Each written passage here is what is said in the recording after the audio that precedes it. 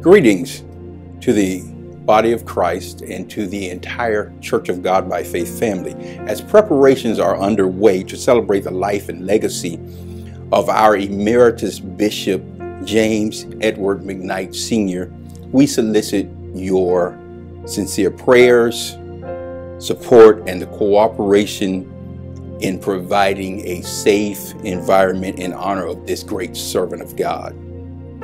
The Center for Disease Control and the state of Florida have issued new guidelines and restrictions related to COVID-19.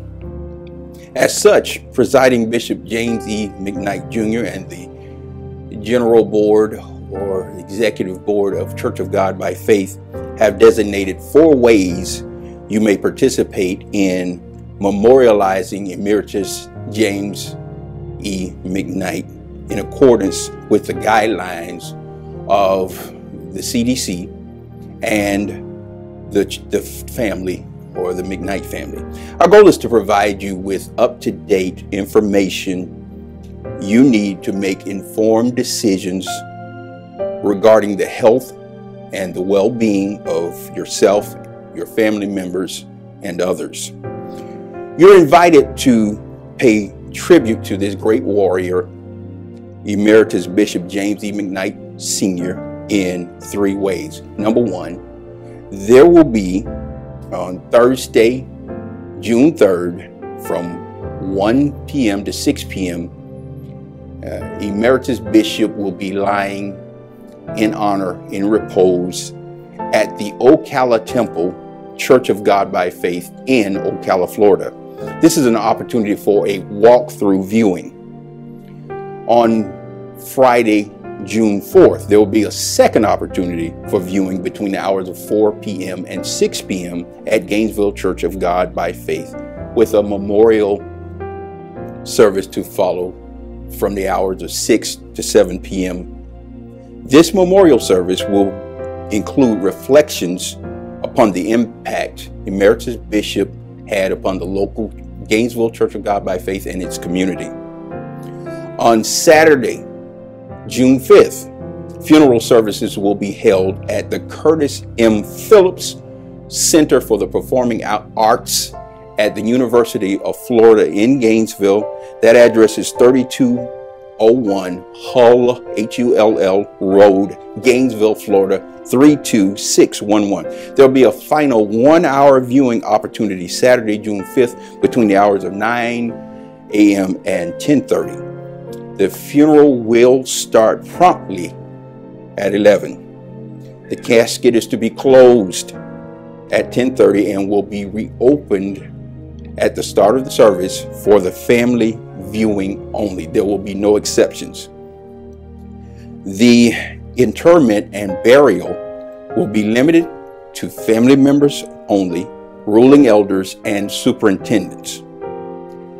We will continue to observe extreme caution during these in-person celebrations. In addition to honoring the CDC guidelines, the following precautions will be exercised according to the family's wishes. Number 1, be aware that there will be limited seating capacity available. The maximum occupancy allowed at the funeral venue that Saturday is 35% due to this COVID environment. Once these limits have been reached, attendees will be no longer permitted to enter the building and asked to view online via live stream. Masks will be required for all attendees, both vaccinated and non-vaccinated attendees. That means everybody must wear a mask the entire time while inside the facility. If you happen to forget a mask, one will be happily and promptly provided for you. Individuals not from the same household should maintain social distance and are respectfully asked to express their love and support to each other and the family members using non-contact methods. That means you can wave, that means you can gesture, you can bow, but you just can't touch. So in other words, avoid hugging, kissing, and shaking hands.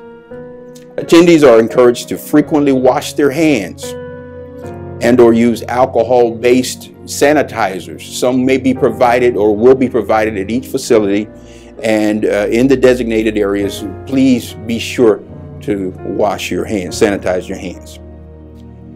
Finally, in lieu of flowers, the family is asking you to please consider contributing to the Emeritus James E. McKnight Senior Scholarship Fund.